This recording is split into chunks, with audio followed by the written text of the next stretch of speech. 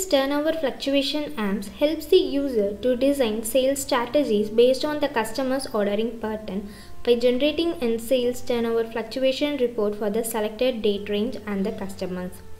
User have also an option to generate and report above entered depreciation percentage and also the turnover limit.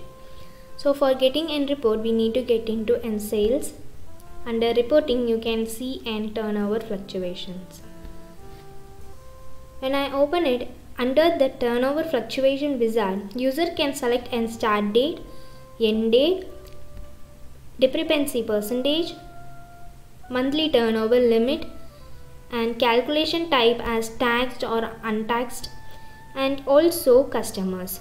And user can also enable the include draft invoice option to include an invoice from the draft state to the fluctuation report.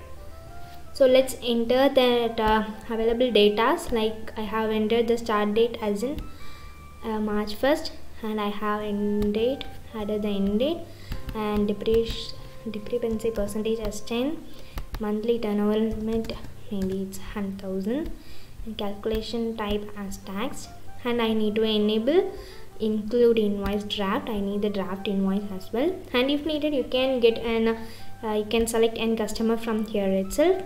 I am going to leave this as a blank. Now let's print the report. Yeah. The user can see a generated sales fluctuation reports for the selected customers within the date range.